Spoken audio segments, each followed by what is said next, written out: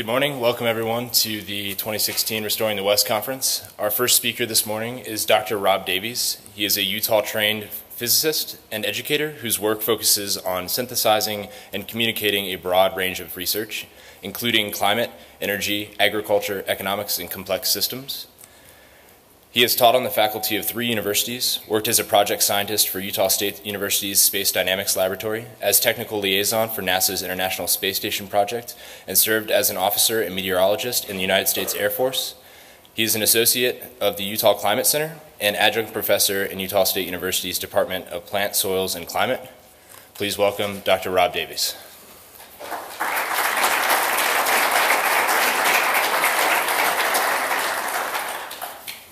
Right, well, thanks everybody, and thanks for asking me to be a part of this, Darren. As a physicist, more importantly, as a scientist, as a citizen of Utah and this nation and this planet, let me just say thank you to all of you for the work that you do in making the world more like the place I want to be in. I imagine that as we talk about climate change, and you think about your roles as wildlife managers and ecologists, as restoration ecologists, as foresters, you are probably largely thinking about adaptations to the changes that are coming. And we are transitioning to a new climate system, and so those adaptations are absolutely going to happen one way or another. What I'd like to do, though, in the next 30 minutes or so is redirect the conversation to, as our nation and internationally, as our efforts to mitigate climate change begin to accelerate, to your roles in your jobs and your voices as we mitigate climate change. So to begin that conversation, let me just take a few minutes to remind ourselves what it is we know. And the first thing we know is that the Earth is warming globally. This is what it looks like from the end of the 19th century to today. We know that the planet is warming globally. We know that that warming is not uniform. The high latitudes in the north are warming faster than the rest of the planet. The land is warming faster than the oceans. But if you average it all up, we know that over the last century or so, the planet has warmed up about 1 degree Celsius. When the numbers finally come in at the end of this year, it's likely, now extremely likely, that that number is going to be between 1.2 and 1.3 degrees Celsius. So the warming is substantial and is accelerating. The next thing we know is why the planet is warming, and it's principally from the addition of greenhouse gases to the atmosphere. Now, there are quite a number of these greenhouse gases, but by far the most important and the driver of this whole process is carbon dioxide. The levels have gone up over 50% in the last couple of centuries. Most of that rise has come in the last half century that I've depicted here. The last 50 years or so, we're now at 408 parts per million and continuing to rise. And the reason that these greenhouse gases are rising in the atmosphere is because of us, principally from the burning of fossil fuels, but also due to substantial changes in land systems as well. We know that this human-driven global warming is driving a change in the planetary climate system. Everything is changing. In the atmosphere, whole weather patterns are changing. The hydrologic cycle is intensifying. In the oceans, the waters are acidifying. On land, lots of changes to the biosphere, to ecosystems. And the ice, the cryosphere, is also changing. Not to put too fine a point on it, but it's melting. This is ice sheets, sea ice, glaciers, and even snowpack. And it is this impact to all pieces of the Earth system that we then call global climate change. So human-driven global warming is driving the changes to our planetary climate system. We also know that these changes are having impacts in the physical system to the biosphere. Changes to biodiversity, both on a planetary scale and regionally, namely biodiversity is decreasing, extinction rates are going up. Changes to behaviors, migrations, and the phenology of living systems happening all over, certainly here in Utah, and some of the places on the planet where you're seeing the changes to the biosphere most rapidly are in the mountain regions as you go up in climate systems, as you go up in elevation. And these changes in the physical system and in the biosphere, of course, then propagating their way into the human system, what I sometimes call the anthroposphere. There are now discernible impacts to every major human system. The normal ones that you would think of, food systems and water systems, the health system, as vectors for diseases change their regional range, their geographic range, but also changes that you might not necessarily immediately associate with climate change, such as the movement of humans. The planet now has something like 69 million people who are on the move as refugees. And for a substantial number of those, the changing climate has been a stressor in that, particularly in the Middle East, Northern Africa, and in Europe, as a 4-year intense heat wave and drought crippled the agriculture of Syria, moved large people into the cities, which did not have the infrastructure to handle it and was already not necessarily a stable political regime. Things have cascaded, and climate has certainly been a stressor in that, starting with their drought, their 4-year intense drought. It's worth saying that not only have significant impacts to human systems been observed already, but some of those impacts to some people on the planet have already been catastrophic. There are whole island nations in the Pacific that are preparing to move because storm surges and rising sea levels are driving them out of their home. And that's just one example. The next thing that we know is that as a result of this ongoing human-driven change to the planetary climate system, humanity faces, as we move forward, extreme risks. And we know that by observing the impacts to natural and human systems that have already occurred for the warming we've already experienced, and then trying to use that to calibrate against the warming that and the subsequent climate change that we project going forward. And of course, as we move forward, the anthroposphere, the human systems, is a wholly owned subsidiary of the Earth systems in which it's enveloped. So the idea now is to try to figure out how to mitigate that risk. And we start with I mentioned this notion of projections. So let's just take a look at where we think we're going. This is a temperature projection, and forgive the little cartoon here. It's a thermometer graduated in Fahrenheit. You're welcome. 45 degrees Fahrenheit on the left is the global average temperature at the depth of the last ice age, let's say 15,000 years ago. 75 degrees Fahrenheit on the right is the warmest we think the planet's been ever. That was about 55 million years ago. The green oval represents the climate in which humans and the human ecosystem evolved and has always existed.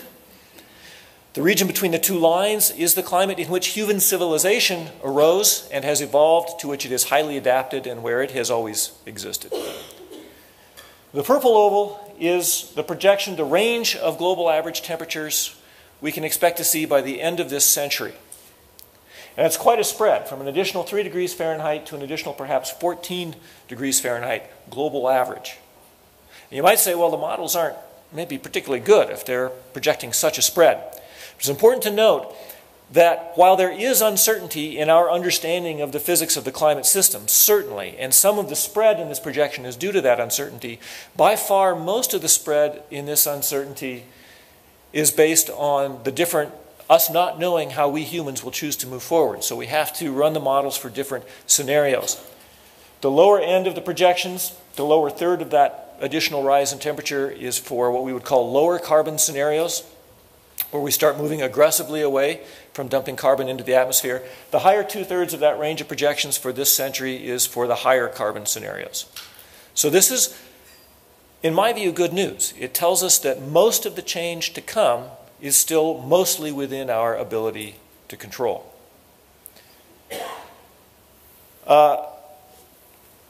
Nevertheless, we should be very clear that even the low end presents very significant risks for humans. It's moving us out of the climate that we have always inhabited. Some scientists refer to this as moving to a new planet. And there is certainly a difference, though, having said that, between the low end and the high end of extremes. So let's take a look at what these projections are doing for us, say, here regionally. Temperature-wise, by the end of the century, we're looking at a range of perhaps an additional 4 degrees across most of the continental United States, including Europe, Fahrenheit, rise in temperature, to perhaps an additional 13 degrees Fahrenheit, rise in temperature. And again, the difference here is the scenario that we put into the models, low carbon versus high carbon. And on the right there, the high carbon scenario, those dark red areas represent changes of upwards of 25 degrees Fahrenheit for the Arctic.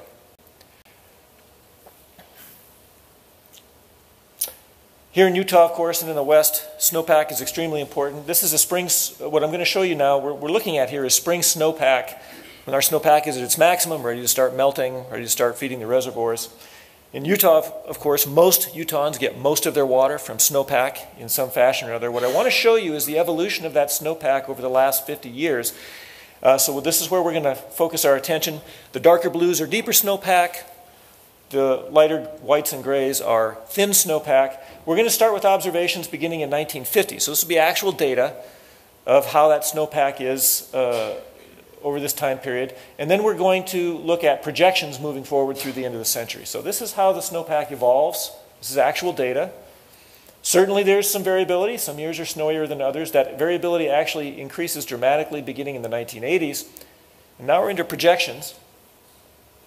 Not surprisingly, in a warming atmosphere, we're seeing a thinning snowpack, springtime snowpack, and by the time we get into the latter half of the century, essentially it has disappeared. This is, again, under a high carbon emissions scenario this century, and that is the scenario that we are currently following.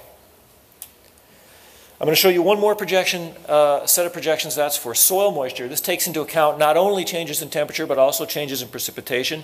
It's also worth noting that you can get into a kind of a perverse situation where you end up with modestly more precipitation falling in a region and yet drier soil, and that happens because, of course, with higher temperatures, evaporation rates increase as well. This is a moderate emissions scenario. As the places on the map get browner, they're getting drier. As they get bluer, they're getting wetter. Moving into mid-century, significant drying across most of the United States and Central America. And drying through the end of the century, but slowing down, ostensibly under a moderate carbon emission scenario as we get a hold of our emissions. Let's look at that same projection under a high emission scenario. Again, substantial drying through mid-century, and then it really accelerates as we warm towards the end of the century. I'll simply tell you that the people who study these results refer to the scenario on the left as dangerous and the scenario on the right as catastrophic. And again, the scenario on the right is a high emission scenario, the path we're currently following. Okay, so how do we interpret this risk? I'm just going to give you a couple of quotes. This is Lonnie Thompson, quite a distinguished glaciologist at Ohio State University.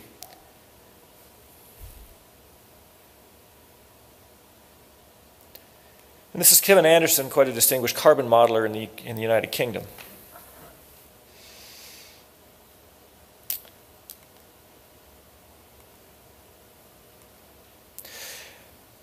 Now, what he means by a 4 degrees C future, by the way, in that quote, is that global average warming of 4 degrees Celsius above pre-industrial temperatures. Remember, we've now warmed more than 1 degree Celsius towards that direction. What he means here by the fact that it is unstable is that, like most complex nonlinear physical systems, there are stable points in the way that it can exist. And the physics suggests that as we move between, say, 2 degrees of warming to 4 degrees of warming, there are likely tipping points in the system that make it unstable so that you can't come to rest at 3 degrees Celsius or 4 degrees Celsius. The climate system is then going to move to a very different state, perhaps as much as 8 to 11 degrees Celsius. And it may take a couple of centuries, 2 or 3 centuries to reach that, but you're not going to slow down once you pass those tipping points. And I'd also like to point out this notion that this change of a 4 degree Celsius world is likely beyond adaptation.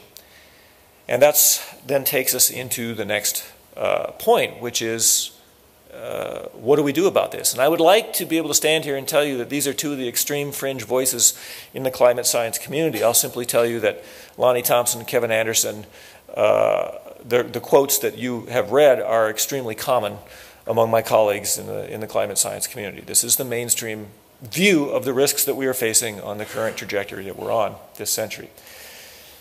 Fortunately, there is a plan for managing the risk. There is a roadmap for doing this. And it starts with a pretty simple equation. More carbon equals more risk. We can, using the impacts that we've seen so far, try to identify something that we would call a dangerous line of global warming. The international community has agreed recently in the Paris Accords of last December that we should attempt as a society to keep the amount of total warming below 2 degrees Celsius from pre-industrial temperatures. Again, we've already warmed 1 degree Celsius, a little bit more. And actually, that has been modified and make all efforts to stay below 1.5 degrees Celsius. That's simply because the impacts that have been seen over the last couple of decades have been stronger than were projected originally for the amount of warming that we've already seen. And so it appears that the danger line is maybe a bit less. Nevertheless, we'll use 2 degrees C for this calculation. And from that, you can establish essentially a carbon budget and emission pathway. So how much more carbon can we dump into the atmosphere and how quickly? And stay below that danger line. And here is that budget as of 2010, about 1,000 units of carbon dioxide, 1,000 gigatons of carbon dioxide. That was 2010. We've burned through some of that budget since then. So now here's our budget. On our current patterns of consumption, here's how fast we're going to burn through that budget. About 2 decades. And here's that budget relative to our known reserves of carbon. That's coal, oil, and natural gas that we already know exists. We know where it is, and we know how to dig it up. So our sort of safety budget is about 1/3 of our known existing reserves. Now, this doesn't include non-traditional extraction methods like hydraulic fracturing and tar sands. Of course, we know how to do that. In fact, we are doing that. If we include those reserves, which we should, then our carbon budget is about 1/8 of our known existing reserves. So from a mitigation standpoint, the task before us is that we have got to move away from burning fossil fuels. We have to do so very quickly. We've got about 2 decades or so, the physics tells us at this point. So the good news is there are roadmaps for doing this as well, and certainly they are not easy. But the bottom line of the science at this point is this. Dangerous climate disruption, which is 2 degrees Celsius or higher, is underway. At this point on our current trajectory, catastrophic climate disruption is probable this century.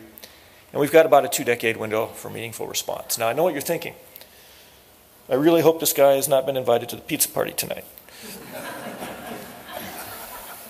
I get that a lot. And as I said, though, fortunately there are roadmaps for addressing this.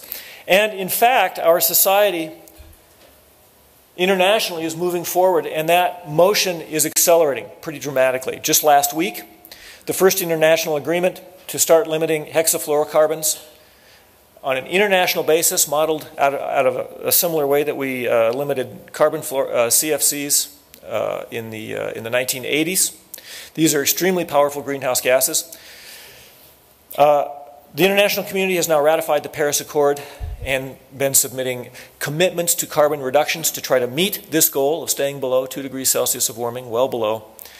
And for the first time ever last week also, the first international agreement on limiting emissions from the aviation industry.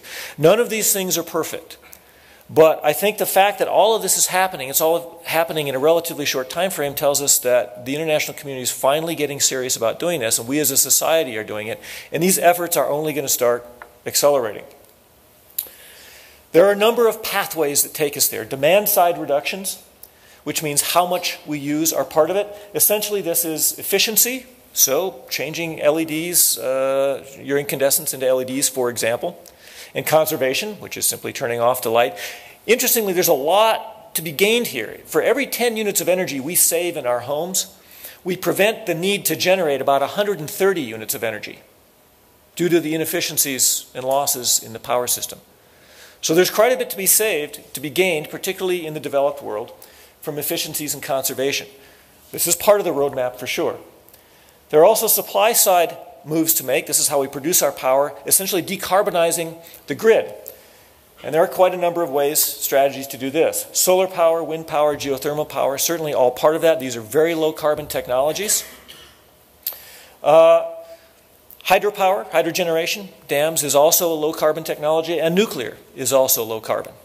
And all of these are under discussion as a means to decarbonize our energy use. Then there's the notion of negative emissions. This is actually trying to remove carbon dioxide from the atmosphere. There are quite a number of strategies for this. Afforestation, so introducing forests into places that forests do not currently exist. Reforestation, and various means of soil carbon sequestration. Lots of these strategies involve changes to our agricultural system. And many of you, I'm sure, are familiar with some of these, and certainly this is where you can imagine much of your work being done in the world of mitigation. So taking carbon out of the atmosphere, putting it back into the earth. And then there's a strategy, something called BECCS. This is bioenergy generation with carbon capture and sequestration. The idea here is to grow biological crops, grasses, for example. Certain kinds of grasses have been identified as good varieties on a massive scale, harvesting that, burning it for energy, and capturing the carbon dioxide that's emitted as you burn it, and then sequestering that carbon dioxide deep underground, hopefully where it is mineralized, where you inject it down and it reacts with minerals and just basically turns into rock.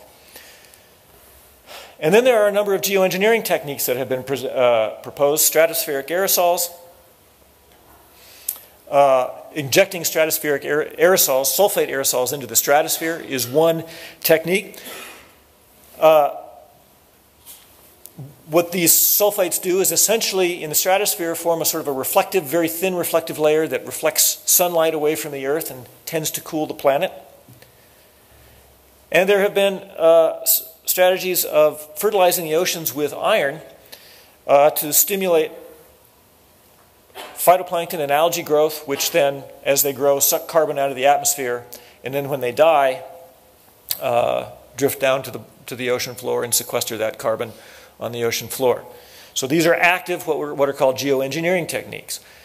All of these things are sort of this menu that the international community is now looking at for ways to mitigate this now extreme risk that we face with the changing climate. Now, as I've been going through these, I imagine some of you have been saying, well, that seems like an interesting idea, and some of you have been saying, with respect to other things, that seems like a really bad idea. And the reason you've been saying that, I suspect, is because you know, and we need to now pay attention to the fact that climate change is not the only large-scale problem we're facing environmentally. It's just one of a whole family of existential threats that we are now facing, all emerging from the same underlying pathology. And to try to get a better handle on that, there have been a number of frameworks to try to start putting the steps we may take into a much bigger context, and that's what I want to talk about. That's mainly what I want to talk about today. One of the most successful of these frameworks has been introduced over the last decade or so by Johan Rockström and his colleagues at the Stockholm Resilience Center. It's called planetary boundaries, and what they've done is identify pieces of the Earth system that they feel are critical to maintaining this relatively stable environmental conditions that we've seen over the last 10,000 years or so in this geologic state we call the Holocene, where we've had this very stable climate. And the notion is that these pieces of the biosphere, these pieces of the Earth system can be disrupted beyond a point at which you start to force the planet outside of the Holocene. Now, climate change in the upper left over there, climate disruption, is certainly one of those pieces of the Earth system the notion is that you can push it so far and then you move out of this stable state. But there are other pieces of the Earth system they've identified as well. Biosphere integrity, for example. Basically, are there enough plants and critters? And there's a couple of different flavors of this. There's genetic diversity, so just the total number of species that we have, but also the notion of functional diversity. Do you have enough of a certain kind of a species in the ecosystem to do its job? Or has it become essentially functionally extinct, even if there are still a few remnants, individuals around? Changes to the land system, which they have quantified by looking at the percentage of remaining forests, tropical and mid-latitude, and also boreal forests. The use of fresh water, this includes both consumption, human consumption, and also how much you divert from different watersheds such that the flow of the water can no longer support the ecosystem that it had been. They're looking at biogeochemical flows, in particular phosphorus and nitrogen. in the Earth system. The introduction of novel entities, stuff that really shouldn't be there. So these are the host of tens of thousands of synthetic chemicals that humans have introduced into the biosphere that were not there when all of us and our ancestors evolved, and the risks that they pose. Stratospheric ozone depletion speaks for itself. I think we're all familiar with that. Atmospheric aerosol loading. This is how much junk you put up in the atmosphere, and this can have particularly strong impacts on regional climates. Already evidence that the aerosol loading in Southeast Asia is disrupting the East Asian monsoon. And then the notion of ocean acidification as well. What they've done is take all of these parameters and kind of try to start quantifying how much have we perturbed the steady state of these parameters, and kind of given us a radial scale. And in this scale, we're going to put down two lines. One is the blue line is sort of the safety zone. If we don't impact it, we want our impact to stay below the blue line. The region between the blue line and the red line is sort of we think we're in a gray area here, approaching danger. And if you've pushed that particular Earth system beyond the red line, then there's strong evidence to suggest that that's really not at all safe, and that done long enough is going to push the Earth out of this Holocene state. And with climate disruption, so where you want to stay is in the green. You really don't want to be in the yellow, and you definitely don't want to be in the red on this scale. With climate disruption, our best ability to quantify this suggests that we are past the safe zone and into the gray area. And then we can do this, or Rockstrom and his colleagues, and quite a number of groups around the country have done this for as many of these categories as they can. Some of them they've not figured out yet how to quantify. And when you do that, you get something that looks like this. And you see that we have far breached some of the safety lines that this framework has set in terms of genetic diversity. In other words, the extinction rate has gone through the roof. We're very close to the danger line on changes to the land system, particularly the forests, and we've blown through what we think the sustainable line is for the Holocene in terms of nitrogen and phosphorus cycling through the Earth system, largely through our industrial agricultural system. And then there are other things where we're close, such as ocean acidification, etc. So the notion here then is simply that this gives us, climate change is certainly something we need to be trying to mitigate, but it's one of a family of things. And certainly these planetary boundaries are not individual. They all are interconnected. Some of them make much more sense to talk about on regional, even very local levels like watersheds. Some of them make more sense to talk about on whole global levels. It's a complex framework, but turning out to be quite a useful one. And in particular, useful for figuring out, well, as we decide to move forward for climate change, how do we think that affects some of our impacts in these other areas? So for example, demand side reduction. If we just get more efficient and we try to use less, do more with less, certainly from a climate change perspective and something that goes right along with that, ocean acidification, that would seem to be a net positive. The idea is that we want to make changes that are synergistically beneficial to these other challenges that we face and not exacerbating those challenges. And biodiversity hopefully also affected if we just use less energy. Changing our supply, for example, decarbonizing our supply. I mentioned solar, wind, and geothermal. Well, again, almost certainly a good deal for climate change and for ocean acidification, but maybe a mixed bag for land system changes, depending on how you deploy wind systems and solar systems. Are solar systems deployed as massive centralized structures in disrupting whole biomes? Or are they more distributed, just put up in smaller structures in many more locations? That can have an effect as to how it's changing your land systems. Building large dams, great idea from the standpoint of decarbonizing your power system, terrible idea from the standpoint of impacts to ecosystems, as many of you in this room I'm sure are aware, and the same goes for nuclear. This notion of negative emissions, afforestation, reforestation, sequestering carbon, again, probably a good thing for biogeochemical flows, for changes to your land system, the biosphere integrity, and for climate change and ocean acidification. This notion of BECCS, though, growing huge monoculture crops over land areas rivaling between 1 and 2 sizes the size of India, 2 times the size of India, likely has detrimental impacts to this notion of biogeochemical flows, phosphorus and nitrogen, extremely detrimental. Changes to the land system, introducing these big monocultures, and the effects, the knock-on effects that has to biodiversity. So we can continue this with this entire menu, and as you start to fit climate change into this framework, it starts to help us see what are maybe the better pathways as we move forward in trying to make this mitigation. We can probably say that hydro and nuclear are not the best options when you're considering things more than just carbon.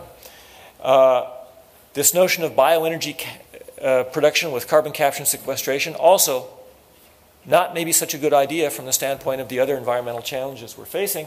And with this notion of geoengineering, by the way, those are just terrible ideas. We stopped putting sulfate aerosols in the atmosphere because it produces acid rain. And now the suggestion is we start injecting it into the atmosphere to screen the sun. Well, the acid rain's going to come back. And there are all kinds of unknown problems with just making these massive changes, iron fertilization of the oceans as well. Who thinks it's a good idea to just dump this in there and induce a massive change to the marine ecosystem with just the notion of pulling out carbon? Sure, it'll do that, but what else will it do?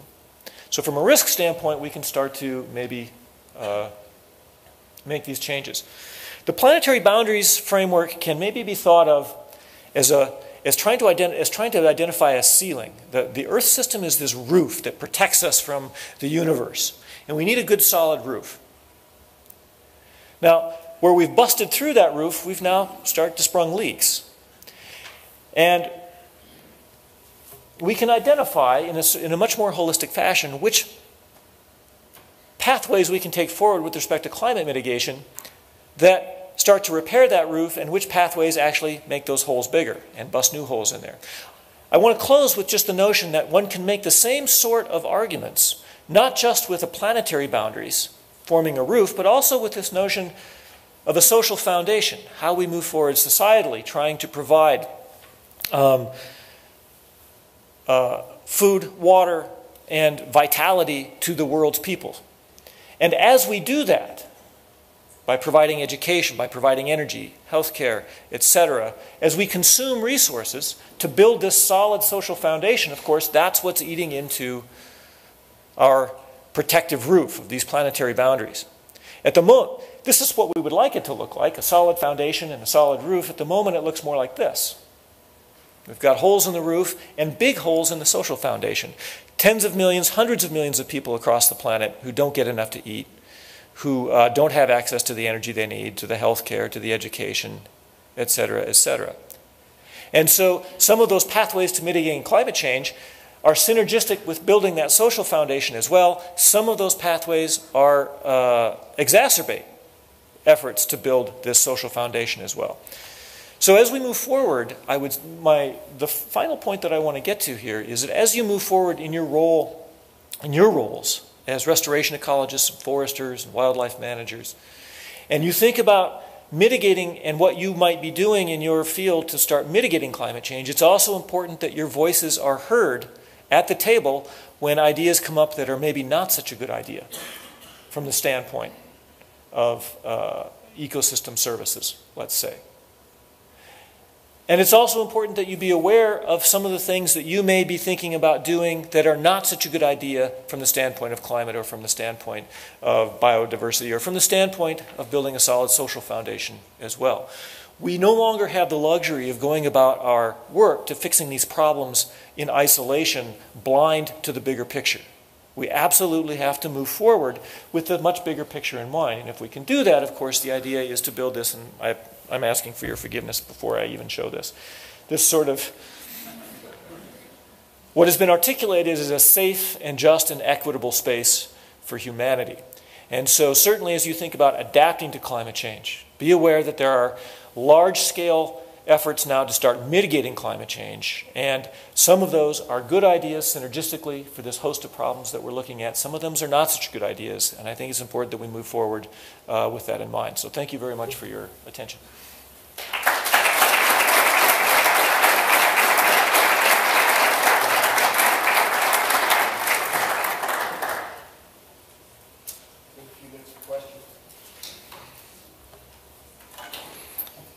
Yes? So you hear little snippets of people always mention something about, well, climate changes when the planet tilts one way or the other, but I've never heard an explanation, and you seem like the perfect person to ask. Sure. Is that a good point because it's not going to happen in the near future?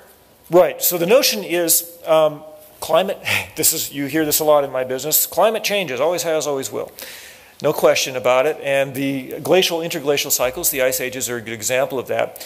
We understand what brings on pretty well, what triggers ice ages and what triggers interglacial periods. It has to do with changes in Earth's orbital parameters.